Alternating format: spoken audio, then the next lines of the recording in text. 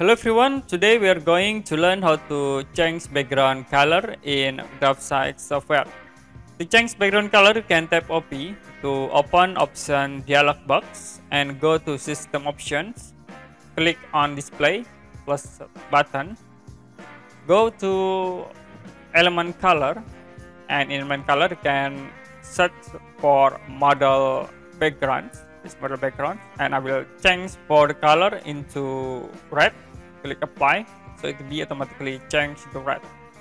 You also can change again the model background, like I will set into white, it's for white, or you can change default into black, the model background.